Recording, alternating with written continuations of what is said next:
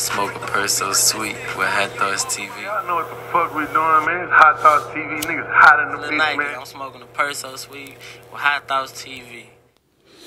You feel what I'm saying? So when you watch the tape and put it in your head, I remember he said such, did that with such and such, did that with such and such. I seen that. I seen when he did such. I remember she did such with that dude and this dude and then the baby daddy did. That's your movie.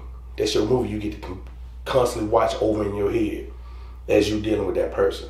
They giving you the new movie now, and then you getting the old movies too, and you just playing them in your head, and then you just like start putting it together. Damn, I didn't see that. I didn't see that last time. Oh, okay. A little devious, okay.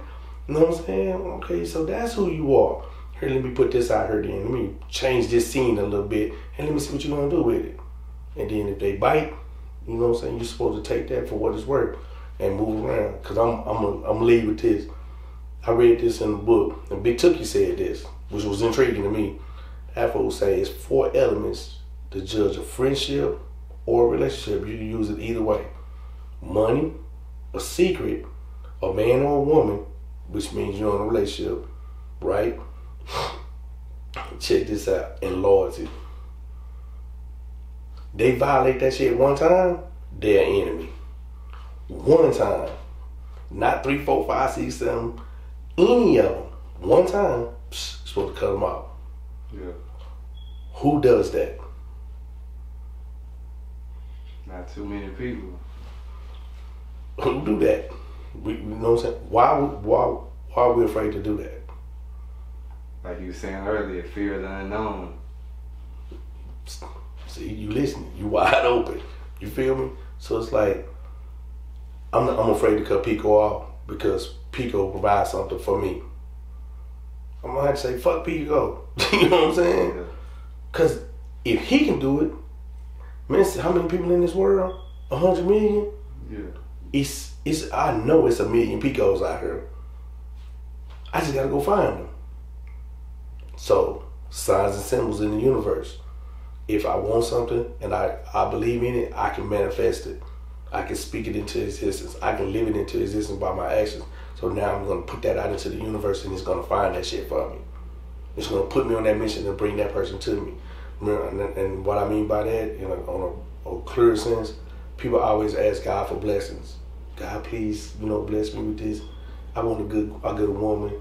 Me and my boy, man, Punker, man, we just want some good women in our life. Then we get 2 fat chicks, 2 skinny, ugly chicks. One chick, they pretty and fine, but they booty's too big. One of them ain't got no booty. One of them got titties, the other one don't. Whatever the case may be, right? One of them got a job, one of them don't. We don't want it. Because you want what you want. You wanted God to send you the blessing the way you want it to look. He sent the blessing. Came in ugly ass shit. With short hair, no titties, no ass, but she had a good heart. She was down with you. She was letting you know she down whatever you down for. You refused it. Now you got drugged by old girl over her. You wonder why you can't get a good chick. Then you ask for another one, and then she a different race. She chubby, she skinny, whatever the case may be. Teeth missing, you don't want her. God gonna keep sending that blessing in so many different forms until you accept it. It's that same blessing that you asked for 10 years ago. It just keep coming until you take it. Yeah. And people wonder why we don't get blessed, because we don't take the time out to allow a person that comes and present themselves to us to find out who they truly are. You have to let a person present themselves to you in order to make a decision if you want to fuck with them or not. You can't just pull up on one and they say, hey babe, what's up? I don't fuck with you, you don't fit my criteria. And then 3 months later, they see a nigga like, damn, this nigga on.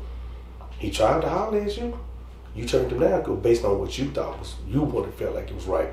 You don't even know the nigga. Yeah. You ain't even let the nigga get it in yet. So you didn't know what was going on. But that's what we do. Our perception is we know everything. And we, you know what I'm saying, we don't want to accept anything. And that's how the blessings come. So we have to understand, like, even in this situation with us, bro, it's a blessing. Because it could have went either way. It could have went this way or that way. Yeah. We went this way. The other shit went this way. You know what I'm saying? So it was something in the universe that brought us to this moment. It's a reason why we here.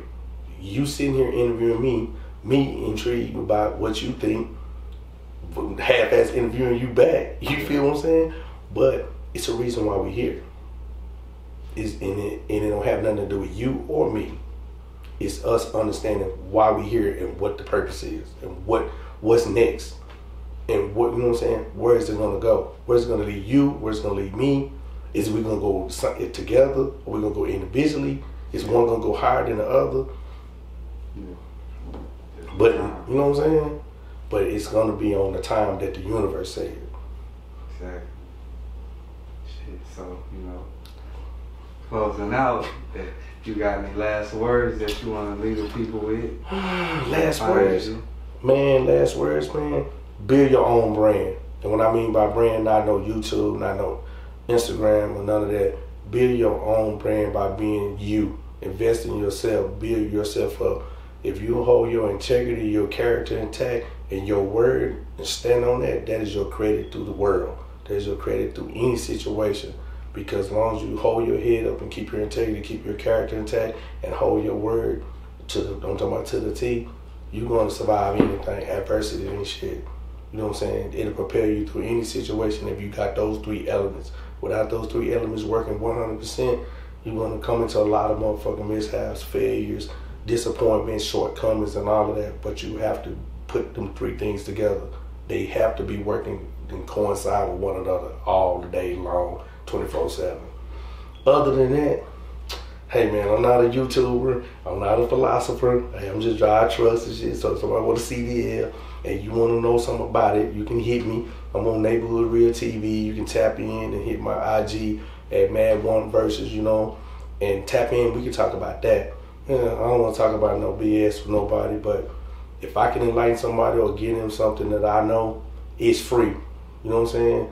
What's not free is the work you got to put into it and the dedication. That's where you're going to have to pay for it at. I can give you what you need for free, but you're going to have to pay it off yourself.